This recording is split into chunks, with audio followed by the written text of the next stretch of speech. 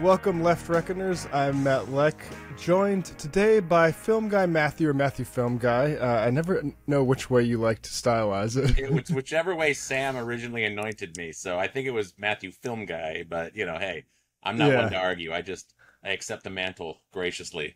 Award-winning film editor at Langdon Boom on Twitter. Matt, you have recently enriched my life and sort of my ability to do Left Reckoning by providing me documentaries, a trilogy that the first installment I had heard of before, and I think I'd even seen a crappy version online.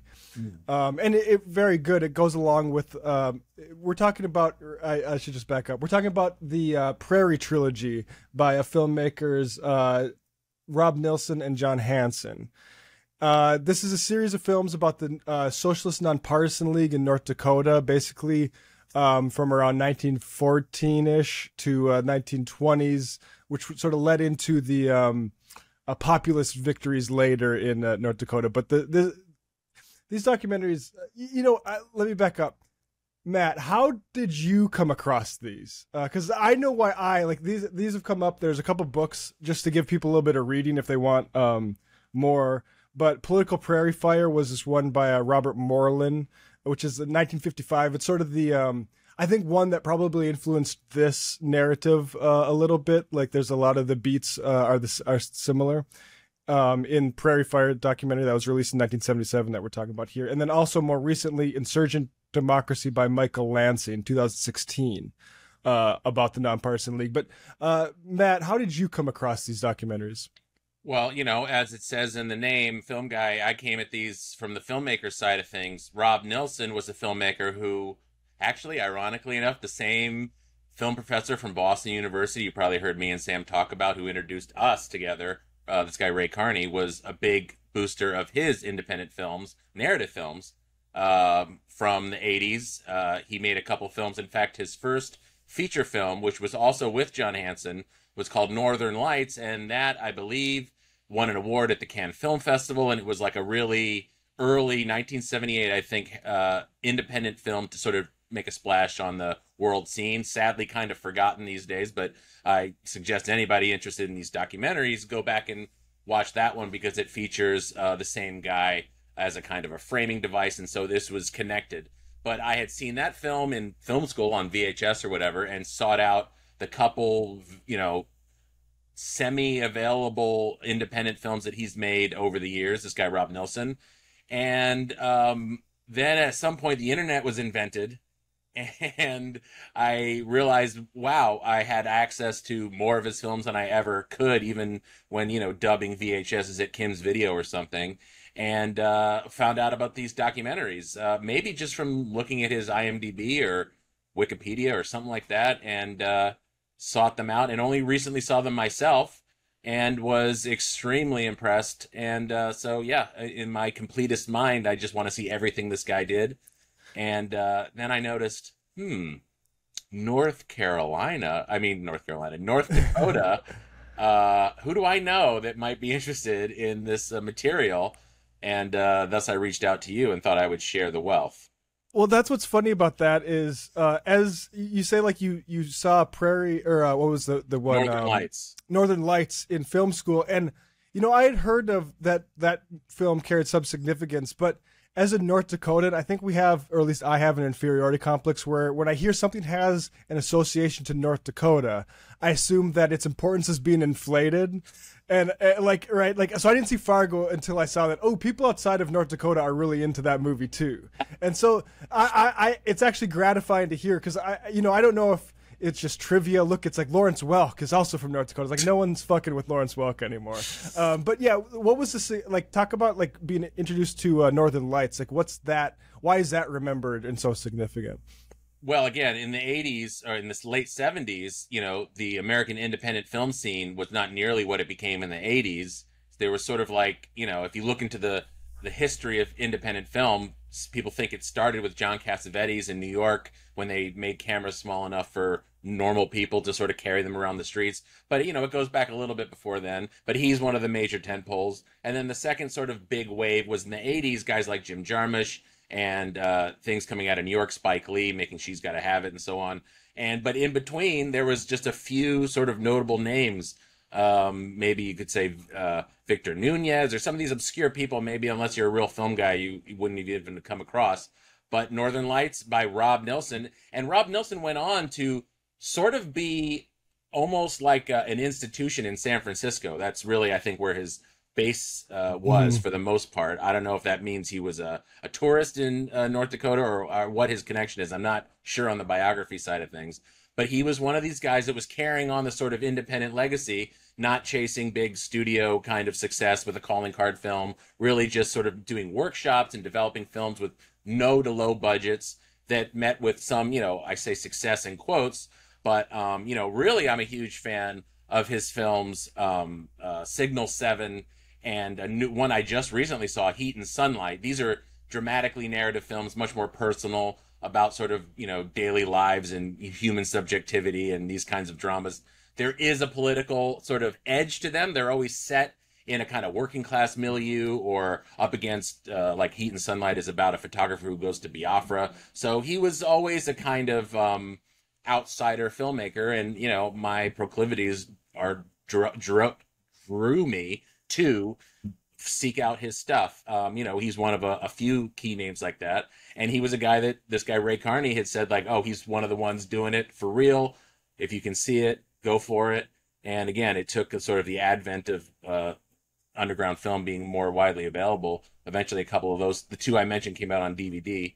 But just being a hard-nosed independent film lover led me to Rob Nilsson. And also, as I set you up for, in my online film appreciation class, where I try to show movies that are, let's say, off the beaten path, require a little bit more of your third eye, you're not your sort of left brain, deeper, kind of more esoteric movies in a way.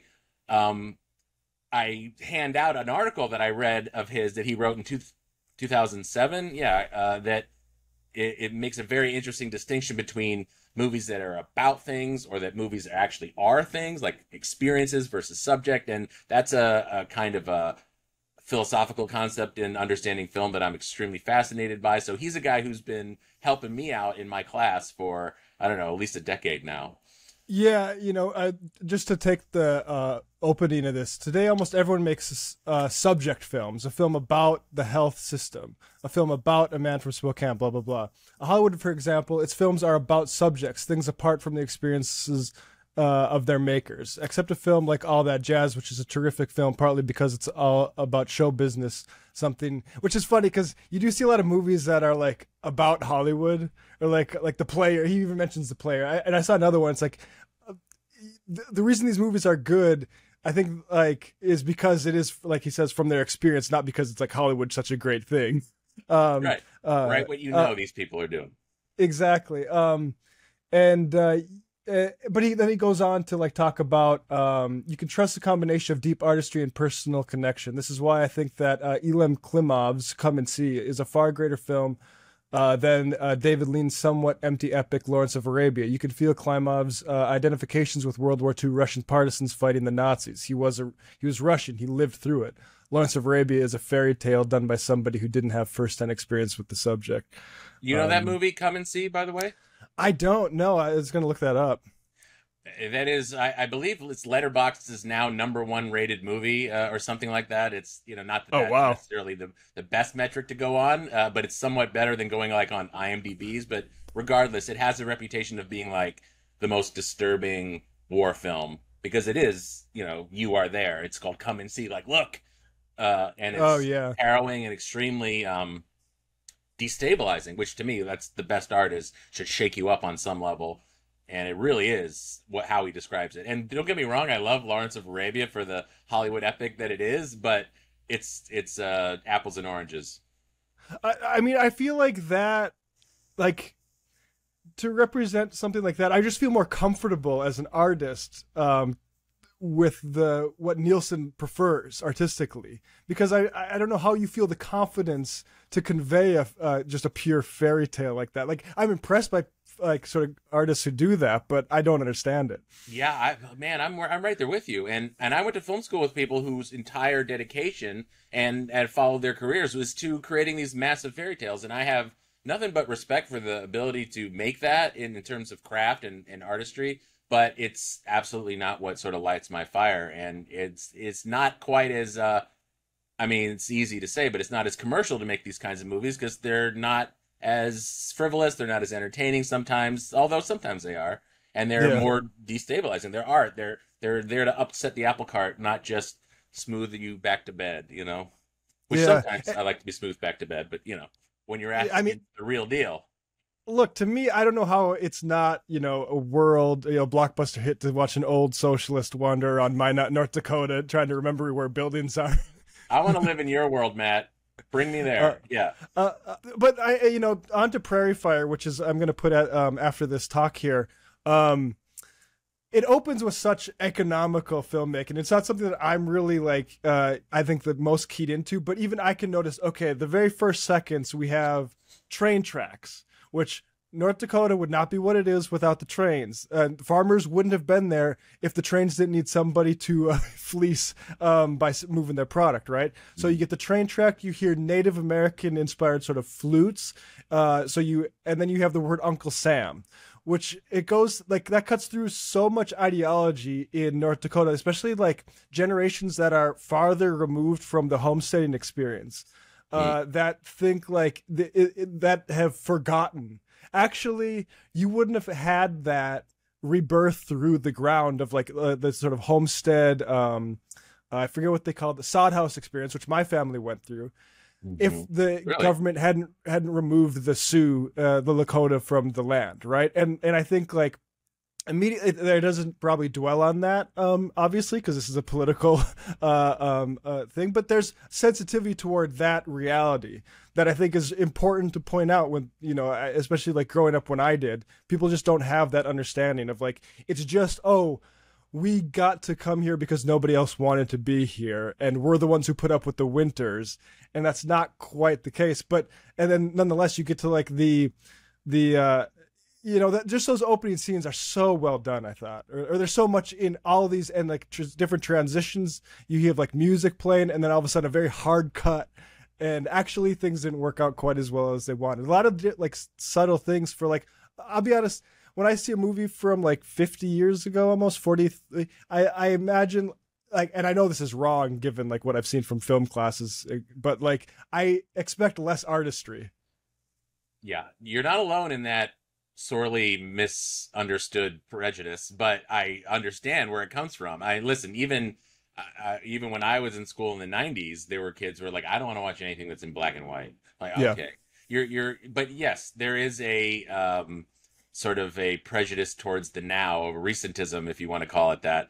And seeing this movie is definitely a reminder that there were guys making extremely important and creative use of the medium, even in, and I want to just set up this because Prairie Fire is the first of 3, and I much prefer the other 2, and I think I heard you say something similarly. So if people can seek out the other 2, because just coming from my point of view, which may not be exactly what your audience is looking for, but maybe Prairie Fire is much more a history. It's a well done history, but it is much more outwardly focused. It's much more about summing up the sort of milieu of the time and the various political and power dynamics that were happening.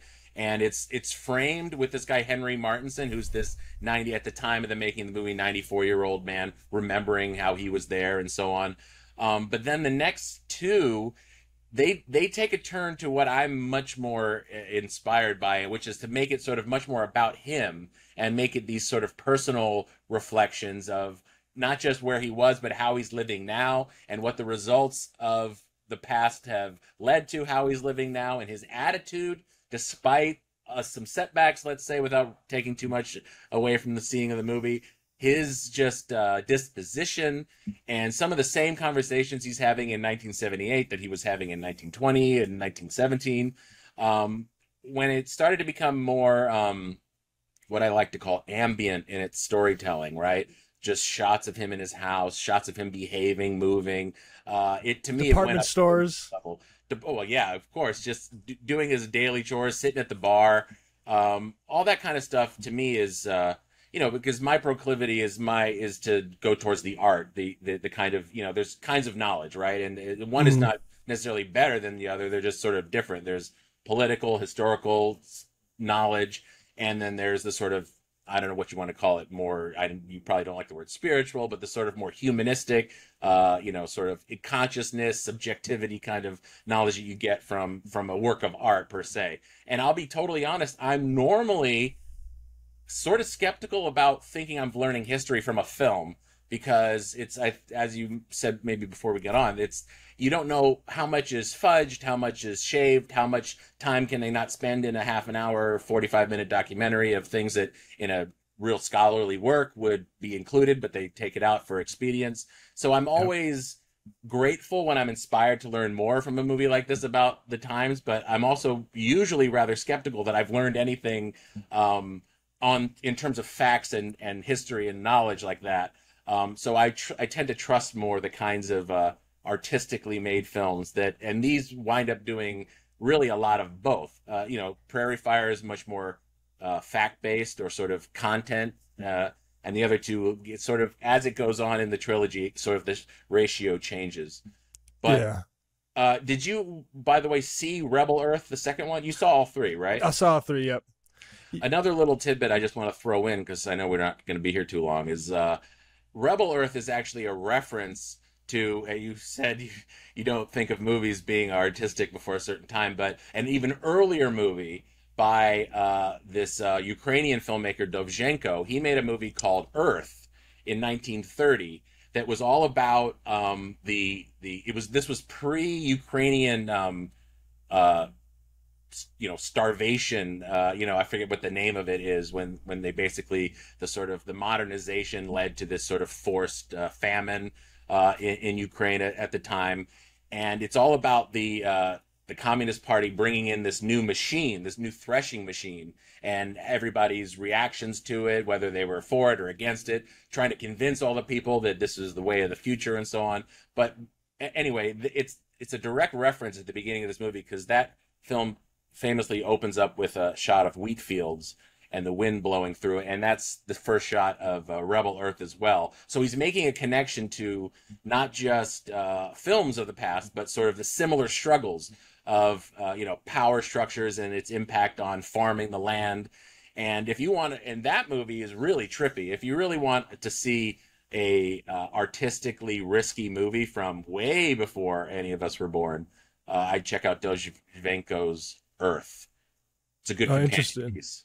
Yeah, it sounds great. Yeah, and you mentioned Martinson, Henry Martinson, who is the poet, sort of organizer, who is featured in his later years in the second two, which we'll play in the post game on Tuesday night for folks. He is a perfect. He's the guy you choose for a romantic view of this era, as opposed to A.C. Townley, who is another organizer who. He has an interesting moment where he's driving the Model T from farm to farm, but he later turned towards anti-communism and Red Scare sort of stuff in like the 30s and 40s. So that's this guy, who was like a labor commissioner into his 90s and, kept the good fight. He's a much, he's much close to our hearts where he wound up. But so and that sort of, and the sort of fall of, that you get a little taste of that, of how things didn't go exactly how the socialists in the nonpartisan league wanted it to. There's no romanticizing of the effects that it had. It's very straight faced. Yeah, and spoiler alert: World War One. Not great, and the Red Scare, the 19 teens version. But the other thing I want to say, just. What's wild to me about these films is especially the first one, it reminds me of what we used to do on TMBS, the illicit histories, right? It's sort of like that, sort of it's condensed into a sort of propaganda form. And I think that's great, but it's wild to me, now looking at that, and I think people are going to love it and really if that came out today, it feels like it's for the modern distribution methods, right? Like YouTube and streaming. And to me, it's so impressive that people were doing this, and it was way like that's just making it is just the start. Getting people to actually see it was way harder. Well, and also if you look in the credits, I can't remember if it was exactly Prairie Fire, but I just rewatched Northern Lights to kind of bone up for this, and you'll see that it is supported by a whole slew of arts councils, both national and local. So there was a push to make educational films for the population. Maybe it would have played at your library, or maybe it would have played on PBS, local stations like that. But you're right. It couldn't have had the reach that it would have today, but yeah, the idea of the agitprop film was not invented with YouTube by any means, and this is a really good example of the state of the art in the 1970s. Well, Matthew, Letterboxd, people, you can drive people towards there. Where else should people follow Matthew Film Guy? My new show on Rumble starts. No, I'm just kidding. Come talk movies with me at Letterboxd. I'm also on the Majority Report Discord in the film room there occasionally. I like to talk to people about stuff there. And you can also, if you're really interested in seeing some mind-blowing films from across time, across the world, you can come join my online film appreciation class. You can see the link at my Twitter at Langdon Boom. And I'm around, so let's talk movies. Thanks so much, Matt. Thanks for having me, Matt.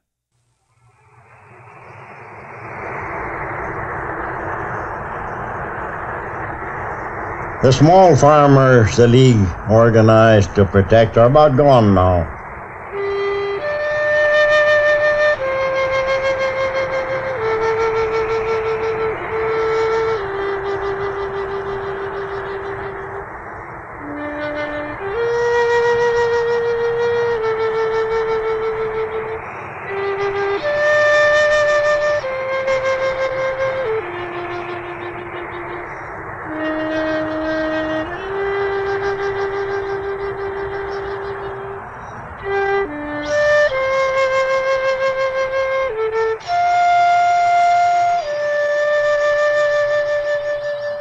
A way of life which I knew out on the prairie has almost passed away.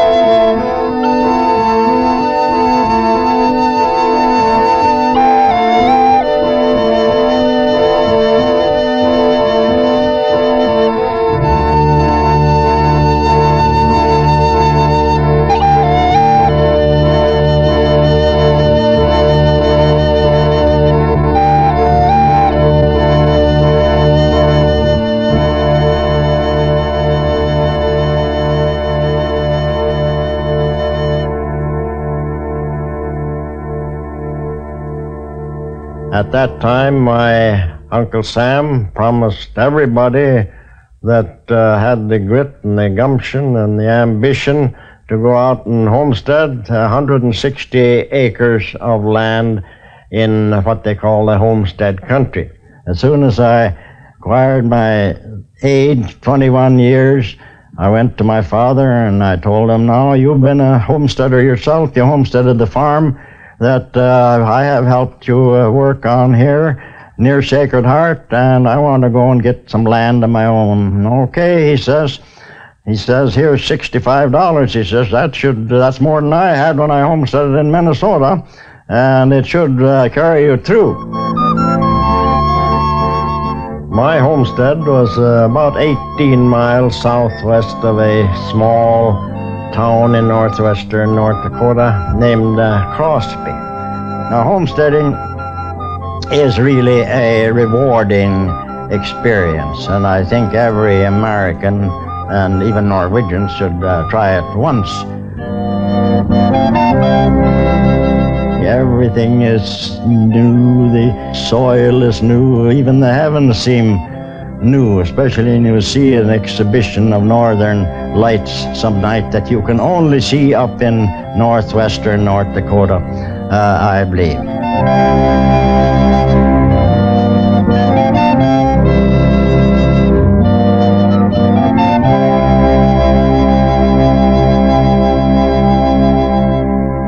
But you've got to have some place to live, regardless of a poetic feeling that you may have in regard to the wonders of the country. Therefore, I loaded on some 2x4s and some thin lumber in Williston, and I got out there, just unloaded the lumber and walked it around it a few times and looked here and there, and pretty soon somebody coming over the hill, and then another neighbor coming over the hill, all ready to help me build that shack.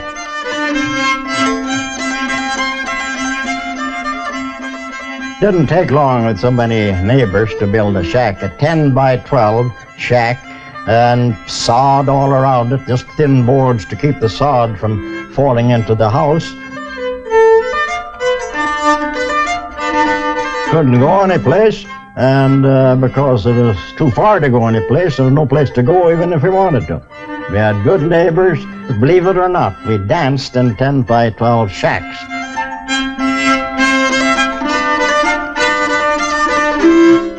And actually, we lived like kings in that homestead shack for winter and summer.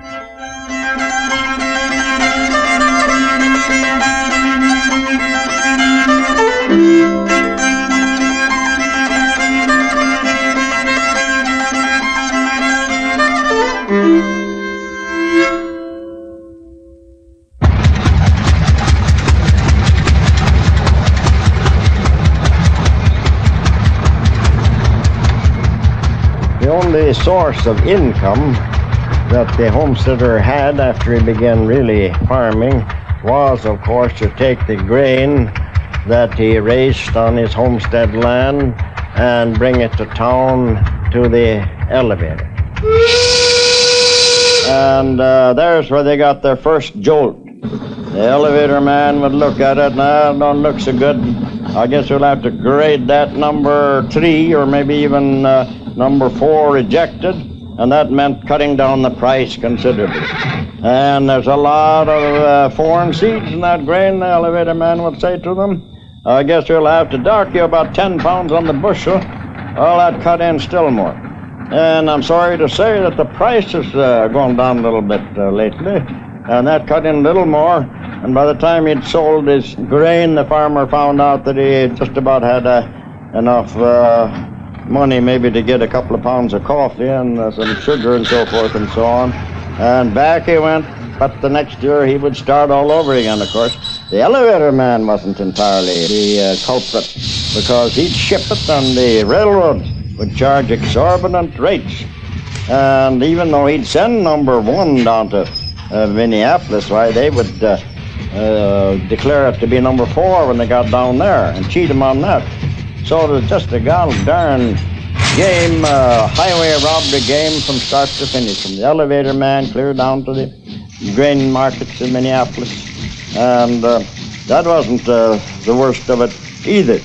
And when you come to borrowing money or having to do with banks or agents for the big moneyed interests in the East, of course, that had become very obvious that you were pretty much of a sucker for them. Everything seemed to be rigged against the farmer.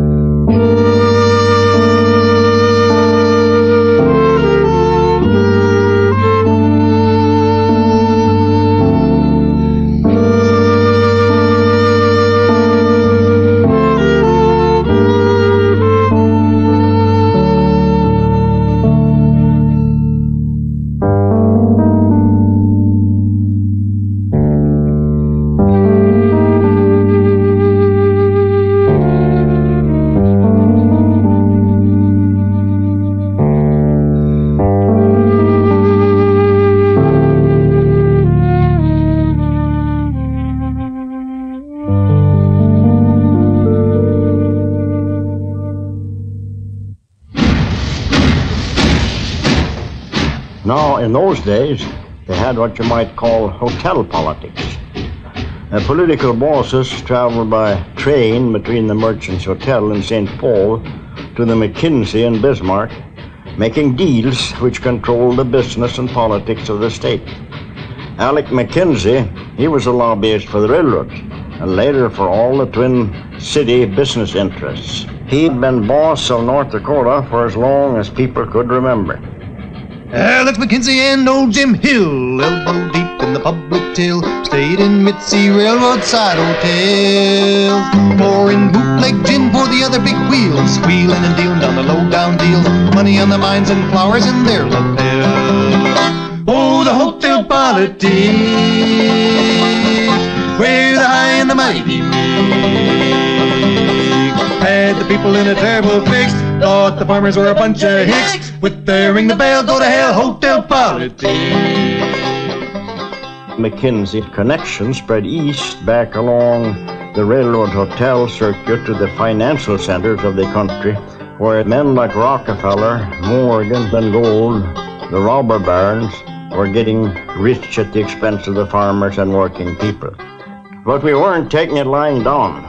Labor was organizing around the country. There was the IWW and the Western Federation of Miners, strikes in Lawrence, Coeur d'Alene, Telluride, Cripple Creek, the massacre at Ludlow. Farmers had their organizations too, strong ones like the Farmers Alliance and the American Society of Equity. Political parties such as the Populist Party and the Socialist Party of America had been formed, but none of them had given the farmers what they needed: political power.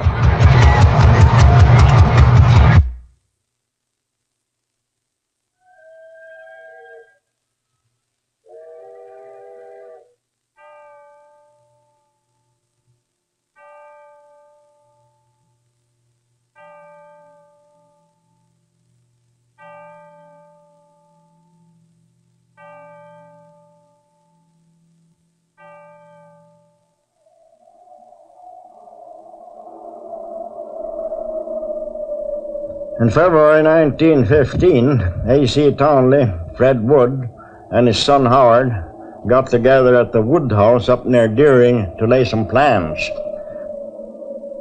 In the dead of winter, Townley and the Woods hitched up and went out to organize.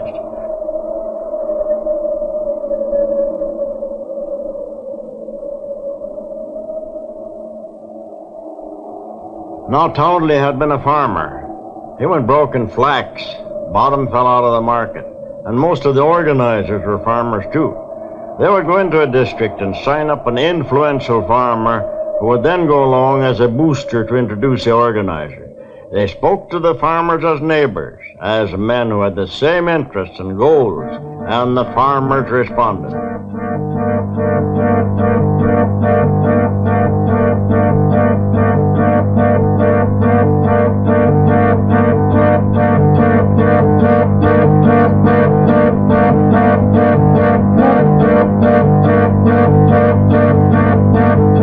The plan they had was to take over the Republican Party, the only party with any strength in those days, by using a direct primary in the spring of 1916.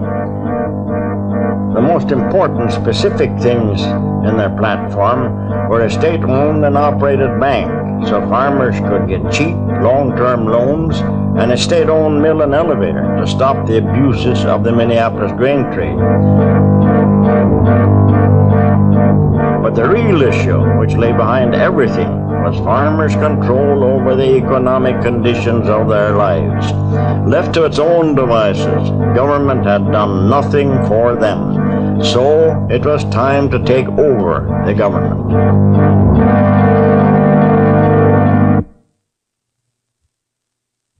While Townley and the farmers were out in the snow organizing, Alex McKinsey and his cronies sat in their luxurious hotel suites enjoying their bootleg booze.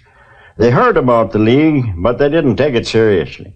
They knew that J.P. Morgan Company alone had control of over 100 corporations worth more than $20 billion.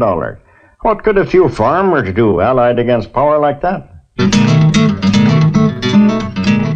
As spring came on, they got some more organizers, many from the Socialist Party, to which town they used to belong, and they got old man Wood to stand them to a couple of Model Ts to get around in, and they went to town. When people asked why it was called a nonpartisan league, Howard said, "If you had to choose between being kicked by a donkey or trampled by an elephant, which would you take?" So they were nonpartisan, and that's how it went. 1, 2, 1, 2, 3, 4.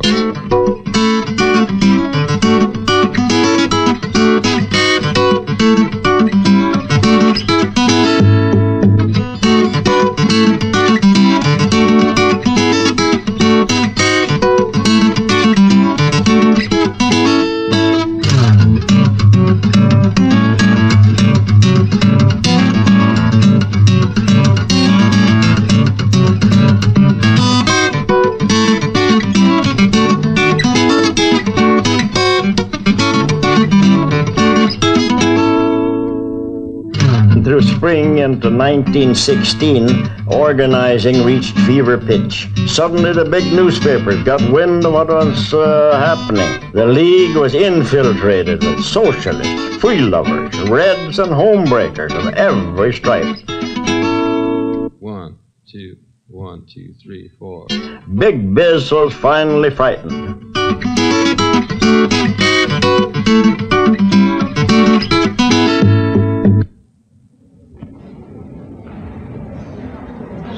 This is to be a peaceful revolution by means of the ballot. The explosives that are to burst forth to light the progress of man to a better, broader life are accumulated. The fuel is there. The spark has been applied. The fire alarm has been set in, but the conflagration cannot be stopped.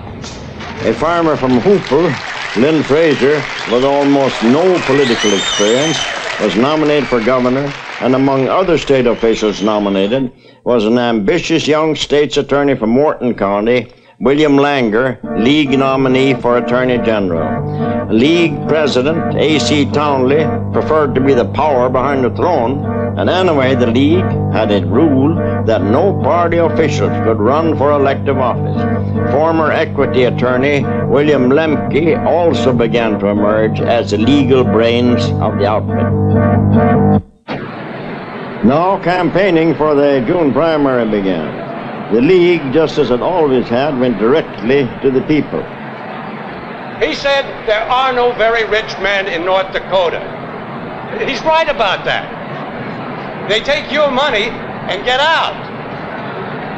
Now, how foolish it would be for a Rockefeller, a Hill, or a Morgan to hang around North Dakota, especially in the wintertime. What would they do to amuse themselves? We don't even play golf here. Not even an occasional $10,000 total dog dinner. But let's get down to the real reason we're here tonight. In the last year, we've formed the strongest organization of farmers this nation has ever seen. And I'd like to introduce you to the man that we've chosen to represent us. The next governor of this state, a farmer, a leaguer, and our friend, Lynn J. Fraser. The tragedy of these movements is the fact that they sweep by so many so-called progressive and liberal-minded people, leaving them high and dry on deserts of doubt. This is no time to be on the fence. You cannot wait. The armies of progress are being organized. Their way is lighted by enthusiasm and loyalty to a cause. The bands are playing, the slogans of the people marching on to new and better things fill the air. This inspired army is passing your door. It is marching on to victory as certain as the rising of the sun tomorrow. The night before the primary election in 1916, there was a terrible rainstorm. If farmers were to get to the polls, they would have to go miles out of their way. Some men actually swam rivers in order to vote. But would it be enough?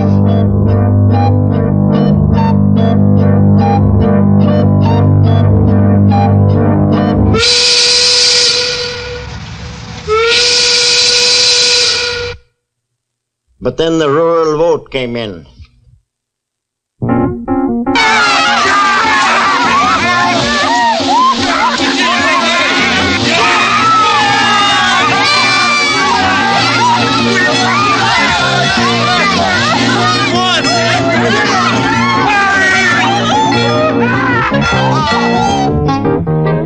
Winning was one thing, but governing entirely another. The League set out in the 1917 legislative session to pass House Bill 44, which would provide for a new state constitution containing the League platform. League legislators met each night during the session at the Northwest Hotel, where Czar Townley and Bishop Bill Lemke, as they were called by opponents, were strong influences in deciding League policy. Unit rule prevailed. Leaguers hacked out their differences in all-night sessions, but in the morning they presented a united front in legislative chambers. The special interests are not saying much just now, but this is only the lull before the storm. In a few days, the most vindictive, dishonest flood of criticism in the history of the United States will be let loose. We will be abused as few men have ever been abused because we have the courage to stand for a new order. But if you can really succeed in carrying out the League program, you will have done more toward the common good than any group of men in the world before you. Encouraged by its success, the League began organizing in 13 different states and established its national headquarters in St. Paul in 1917.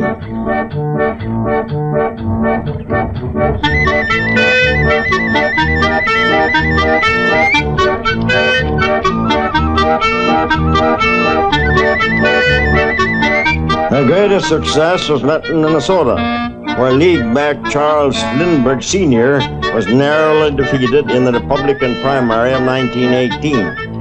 The League had only limited success in other states, but it was remarkable that they could exist at all, considering the forces lined up against them. In other words, no matter what he says or does, a League worker is a traitor.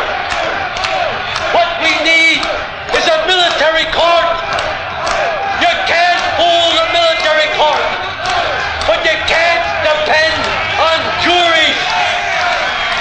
These men who are fighting our soldiers and stabbing them in the back are going to die.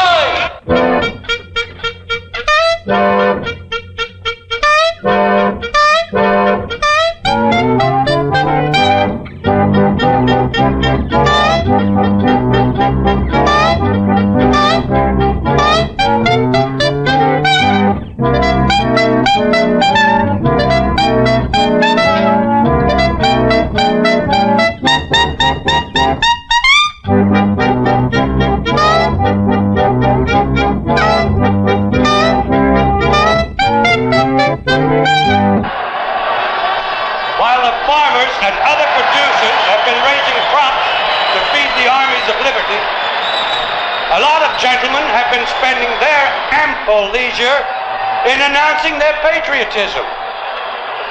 When you work 16 hours a day for liberty and democracy, you haven't much time or will to wave the flag. The profiteers and their kept press are very lavish of patriotism, but too much of it comes from the money they've stolen from us.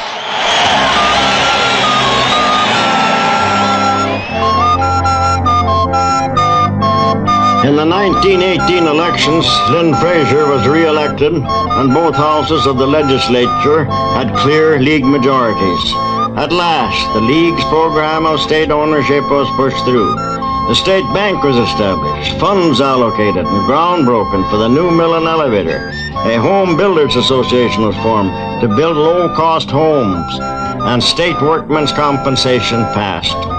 The Industrial Commission, consisting of the Governor, the Attorney General, and the Commissioner of Agriculture and Labor, was formed to guide North Dakota in its new business ventures.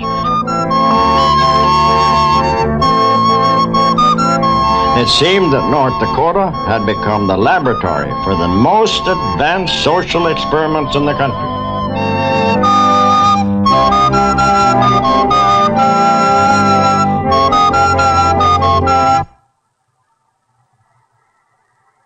But it was not to be. It is dominated wholly by Mr. A.C. Townley and a group of radical international socialists who have nothing in common with and no real sympathy for the farmer. If the League stays in power past the next election, most of the businessmen will leave the state and let the damned anarchists run it to suit themselves. But it won't last that long. The unkindest cut was the defection of Attorney General Bill Langer, along with State Auditor Carl Krasitsky and Secretary of State Tom Hall. Interesting experiment. But when I'm elected governor of North Dakota, the day after I'm inaugurated, there will not be a socialist left in the employ of the state. And I will wire the president personally. North Dakota is back in the United States!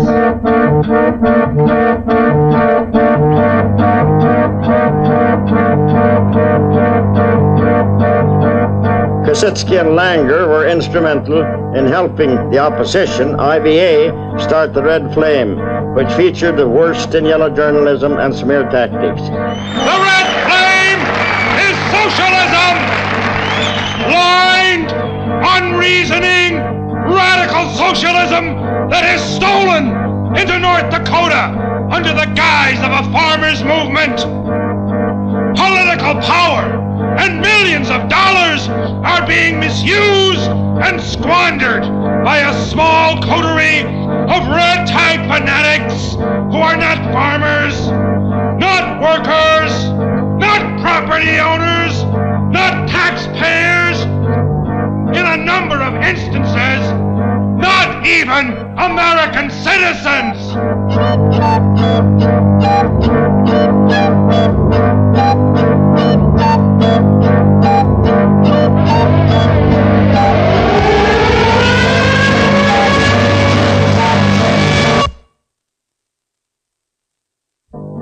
I leave office with the abiding conviction that the people of North Dakota will be in the front trenches of the forces that are now struggling to establish economic freedom for the producing classes of the world.